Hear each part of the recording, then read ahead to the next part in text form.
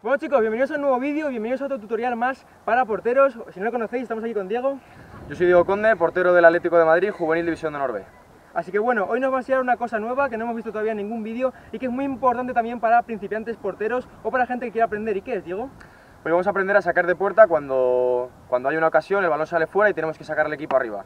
Así que sin más dilación, vamos a empezar con Vamos a explicarlo. Pues nada chicos, antes de empezar con la técnica, yo me voy a ir un poquito lejos para que veáis, antes de que os explique Diego todo, un buen saque. Vamos a ello. A ver qué tal sale.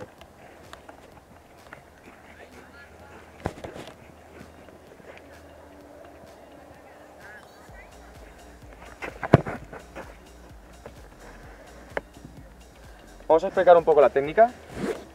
Importante, tenemos la línea. Si el árbitro está un poco atento, nosotros siempre tenemos que poner el balón encima de la línea. Si nos pasamos, nos puede llamar la atención. Así que el balón siempre o en la línea o por detrás. Respecto a dónde colocarnos, tenemos todo el área y eso depende del gusto del portero. Podemos colocar, aunque el balón salga por allí, si queremos, podemos colocar el balón allí para sacar. Entonces, en función de eso, es un poco el gusto de cada portero. Mi opinión personal, yo cuando saco a mi lado izquierdo, pongo el balón en mi lado derecho. Os explico por qué.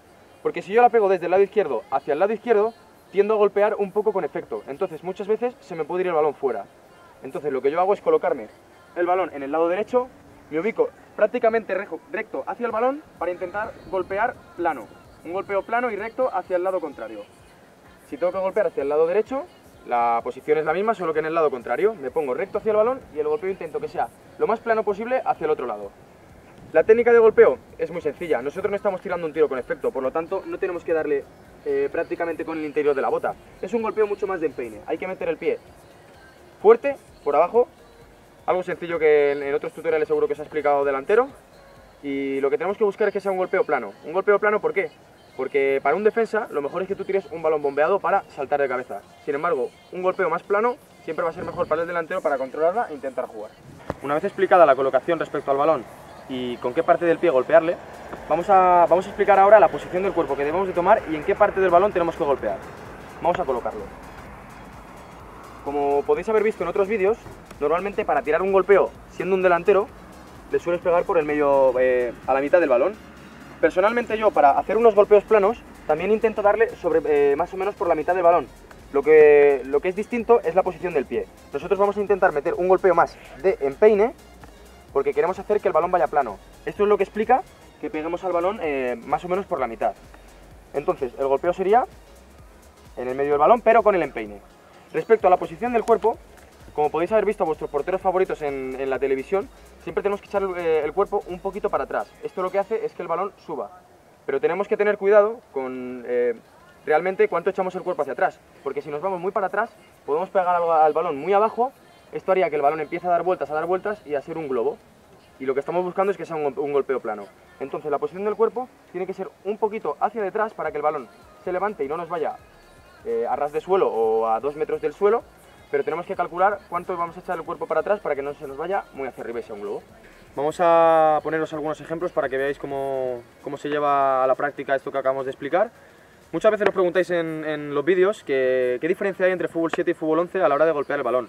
El golpeo del balón y la técnica va a ser siempre la misma. La diferencia es la distancia que hay en el campo. El campo de fútbol 7 va a ser mucho más pequeño, pero la técnica que tenéis que emplear es la misma. Así que vamos a llevar la práctica ahora con un par de golpeos y vamos a ver qué tal salen. Vamos allí, como hemos explicado, desde este lado para golpear al otro lado.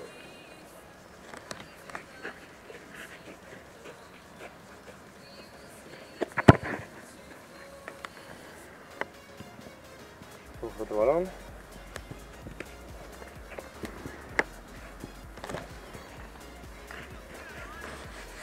La curva que cogéis respecto al balón es un poco en función de los gustos. Uy, gordito.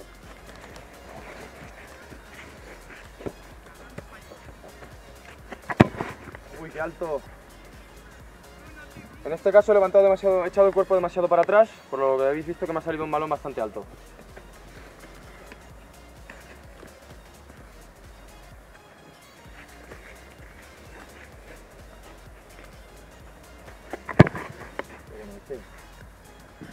¡Qué bueno!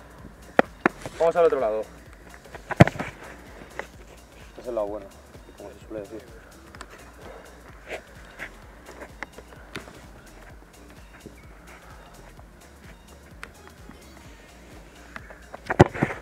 Salto.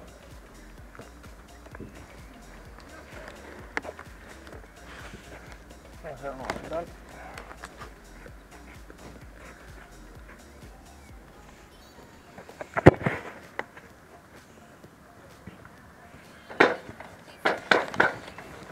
Vamos a ver.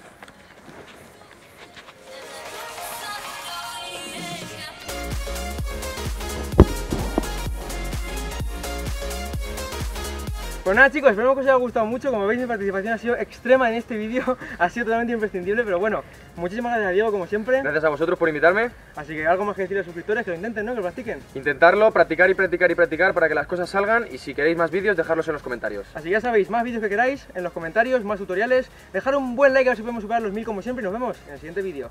Adiós. Hasta luego.